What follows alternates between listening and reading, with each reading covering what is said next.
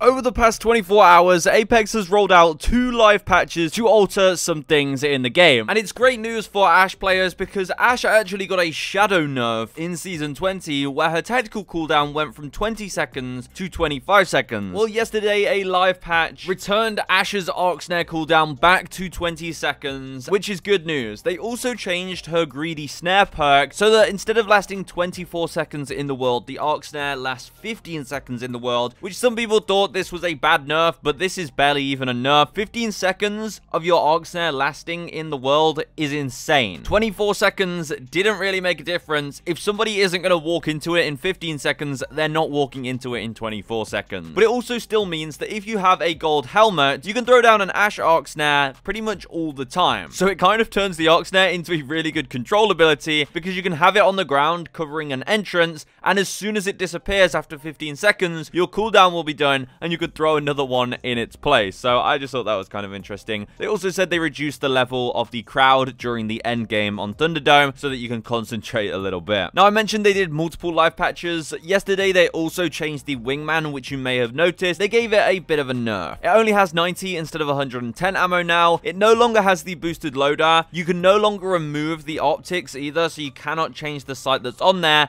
And it now has a 1x HCOG instead of a Digithreat scope. A lot of people were complaining about the wingman in Season 20, and this is a slight nerf, but honestly, the wingman is still super powerful. I think this just makes the game a little bit healthier. That Digithreat is annoying. But there you go. Honestly, Respawn W bringing out some nice updates to make the game a little bit better. I know Ashe mains were definitely mad about that tactical cooldown, so it's good that that's been reverted.